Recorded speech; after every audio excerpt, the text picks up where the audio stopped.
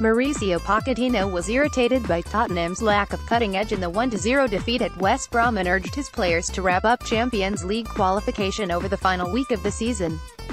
Livermore's scrambled goal in second-half stoppage time kept Albion's improbable hopes of Premier League survival flickering, but the result at the Hawthorns could also have ramifications at the other end of the table.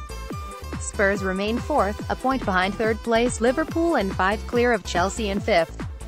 However, Antonio Conte's men have played a game less and can apply some pressure by beating Jurgen Klopp's Champions League finalists on Sunday. Home matches next week against mid-table Newcastle United and Leicester City should be enough to see Spurs over the line, but Pochettino cut a frustrated figure on Saturday. "We fully dominated the game, but if you are not clinical in front of goal and don't score the chances you have, always it's open," he said. "In this type of game, against this type of team like West Brom, they worked so hard on set pieces, and when the game is open you can concede, Mauricio. It's a cruel way to lose, but we need to accept that. We cannot change the result, we need to focus on winning the last 2 games and try to finish in a good way."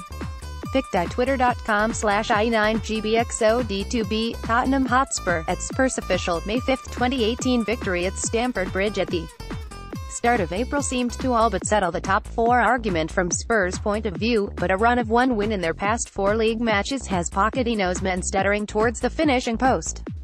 "I think maybe we need to assess why," he added.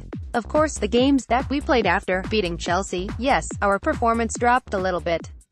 It looked like after Chelsea the job was done, and that's why I'm disappointed in our performances in the last few weeks. We need to work so hard during the last 2 games to try to win them both, because it's in our hands to be in the Champions League next season." Pochettino confirmed centre-back Toby Alderweireld's absence against West Brom was due to a twisted ankle. The Belgium international will be assessed on Sunday.